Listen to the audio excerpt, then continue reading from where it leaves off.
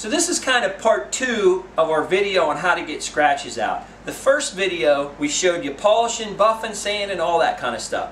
This is where we're going to show you how to actually fix that scratch that was pretty deep. You can kind of catch it with your fingernail, but it doesn't need painted. You're right on that edge. So this is a much more advanced video. If you're watching this video first and try this, don't do it. Watch the other video first, then come back to this one. So this is a scratch that we had, and in the first video you saw we tried to buff it out. You can catch it with your fingernail, okay? So that's kind of a normal scratch that you would get. Maybe you got on your bike and your foot kicked across it. So what we're going to do, like I said, we're going to start out with 1000 grit first, okay? So 600 is probably too coarse. We're going to start out with 1000 grit and see how it goes. Now, I had told you to use that foam pad. What I'm going to do now, the foam pad will work, but if you can keep your fingers flat and don't do that 2-finger gouge that I showed you, I use 4 fingers, keep them flat. You can actually control where you push on the scratch, okay? You don't want to, the block is going to sand that whole big area. We don't want to do that. We just want to lightly sand this scratch, because when you're sanding this, and I don't know if you can see this in the video, we can see the scratch disappearing, okay? Up here you can still see it. Right here it's disappeared, and right here you can see just a little bit of that, okay? So I'm just lightly sanding and I'm watching. As soon as that scratch disappears, you're done. Don't keep going, because you keep going, you're going to take risk getting down into the black, into the paint, okay? Now, wipe it off continually and let it dry. You'll see the scratch. Move your head so you're in different angles of the light, because one way you may not see it, but when you move your head and you look a different way, you may see that. So it's still there, okay?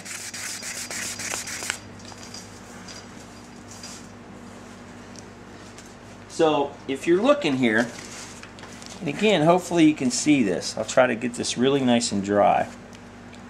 Okay, right here, you see that little white line? That's still the scratch showing up.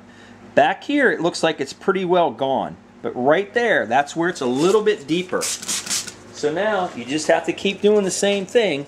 And again, I look like I'm going like this, but I'm actually going in an X. I'm going this way right now, and then I'm going to switch and go this way. Now, I'm getting down pretty far. I mean, I'm sanding quite a bit, and my scratch is still there. You have to determine how far do you want to go. Because if you go too deep, you know, you keep in mind, we've already taken some layers of clear off here. But see, the scratch is pretty much gone. It's still there a little bit. So you have to determine, well, I got most of it out, but I didn't screw it up, so it's better than it was. That's only something you can determine. And to be honest, the only way you're going to know is you got to screw it up, and then you say, okay, now I know what too far means.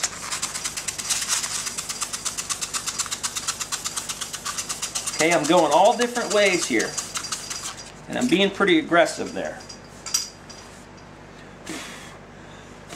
Now, that scratch is virtually gone. It's a little bit right here. And again, different way you look at it in the light, you're going to see it. Now, I probably could take some 600 grit or some 800 grit and get that scratch out much quicker, but I don't want to do that because you don't have any room for leeway there if you screw up.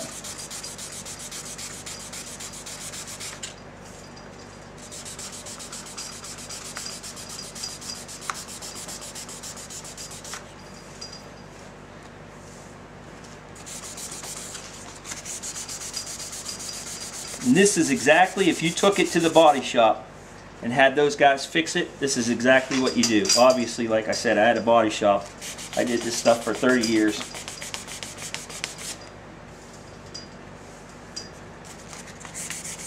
This is how it's done.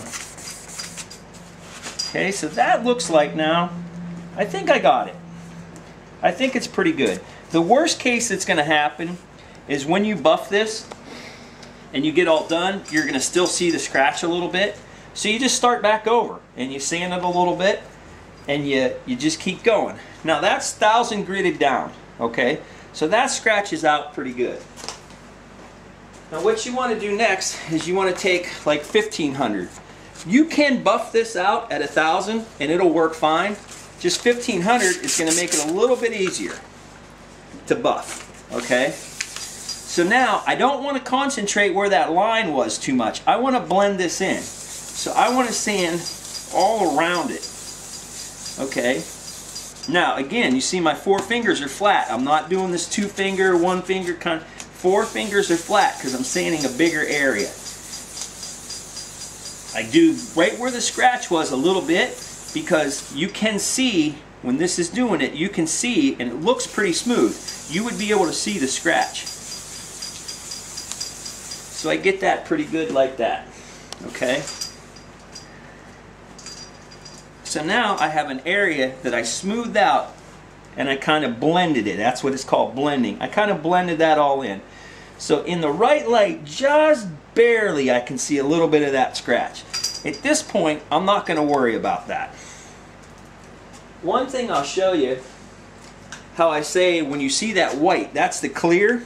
Let me show you, hopefully the camera will pick this up. My other video I showed you how to burn the paint. So this spot right here is burned. Okay, let me try something here. If you can see that water right here, it's not really white, it's kind of grayish right here. That's because I'm into the black paint underneath, okay? When you see that color and it goes from that white to that black, that means we've screwed up. See how that's black? Okay? That means I've hit the paint underneath. Once you do that, there's nothing you can do. You took the clear coat off, the shine won't be right, nothing will be right, so you can't do anything. So now that we got that scratch out, now you just take your normal buffing techniques like I showed you.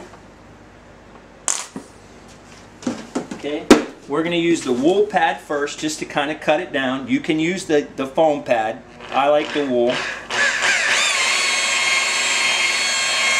And you have to be careful because remember the clear is gone. You've taken some clear off, so it's not as much clear on there. So you have to be careful when you're buffing this.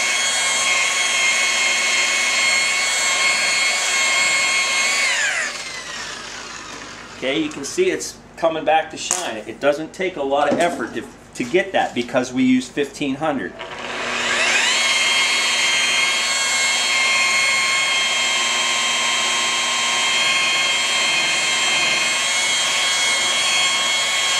So what I can see, and you probably can't see it, but in the light, right here, there's still that tiny little scratch.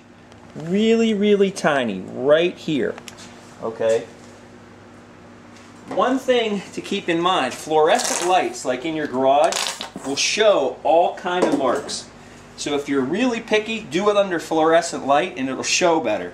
If you took this outside, you would never see that.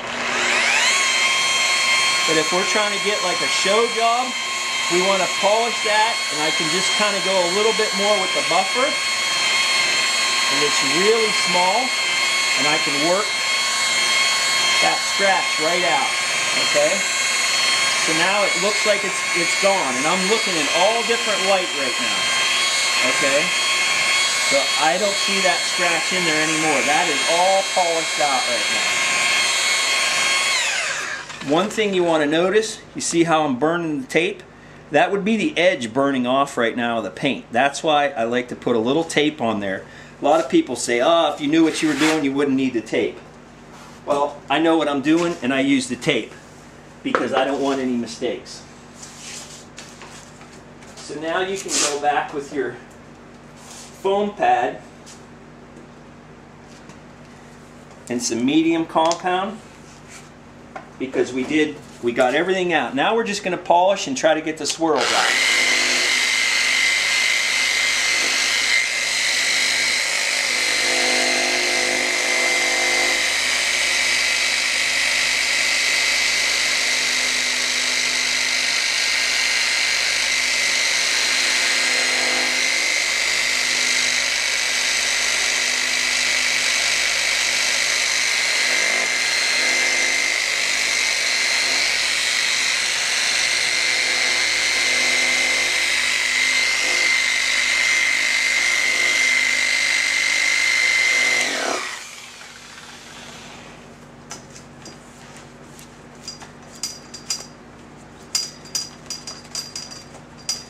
So you can see that's looking pretty good there.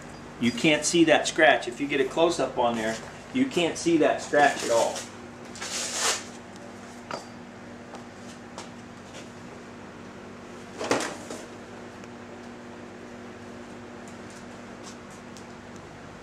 So I'm going to take my waffle pad, my white waffle pad on this, and the fine polish.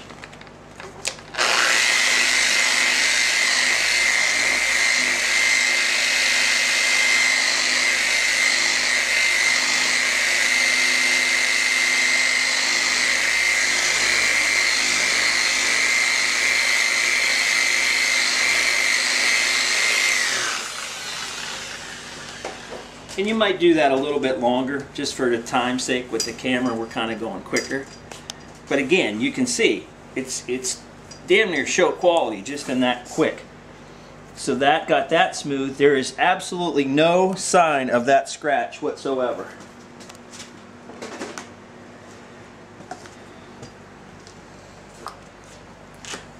A little hand glaze.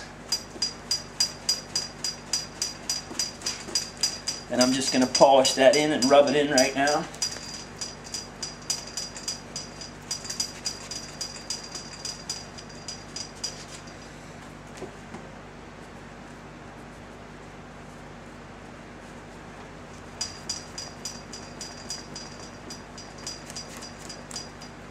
Okay.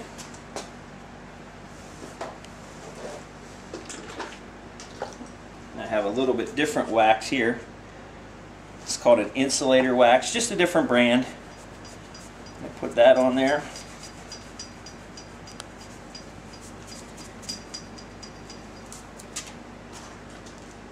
And again, when you do all these, make sure your waxer pad that you're using to put the wax on is clean.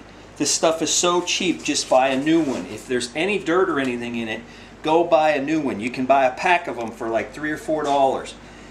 Don't use dirty towels. I can tell you that's where most of you guys are going to run into problems. So once that wax dries, wipe it off, and your bike should look just like that. You don't need to go to a body shop. If you have the, just give it a try. Take your time.